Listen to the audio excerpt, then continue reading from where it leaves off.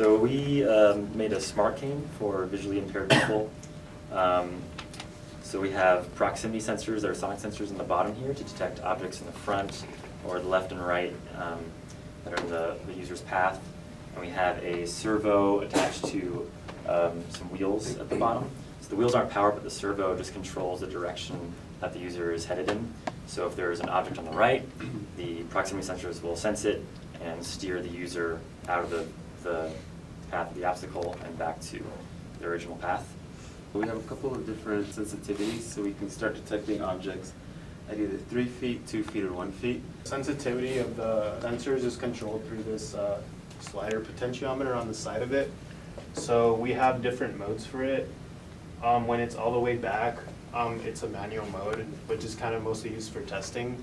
So we use the joystick to control what direction the servo goes.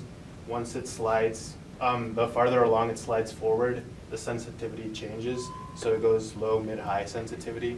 And then the last ultrasonic sensor we have is this one up here, this fourth sensor. And this guy is detecting objects about waist level or above.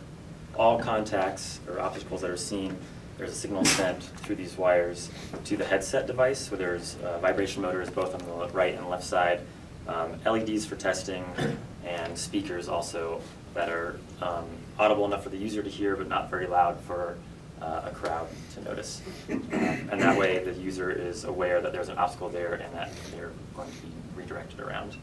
We have a 9-volt in our chassis here powering the Arduino and our sensors. And we also have a 6-volt rechargeable battery to power the servo.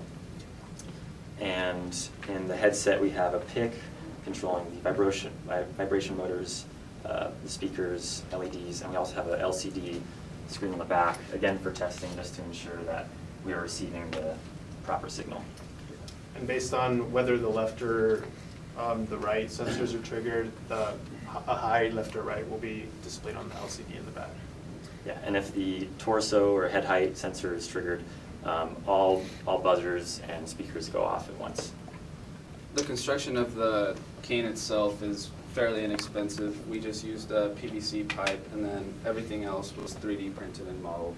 Okay, so the vibration motors are kind of up towards the front, as well as the LEDs and the power button. You can see the LCD screen. We have a few transistors here to amplify the vibration motors. We purposely didn't amplify the speakers because we wanted that to be a personal audio or audible sound, not for everyone around. But we do have high-pass filters for the speakers. Again, 9-volt powering the PIC. This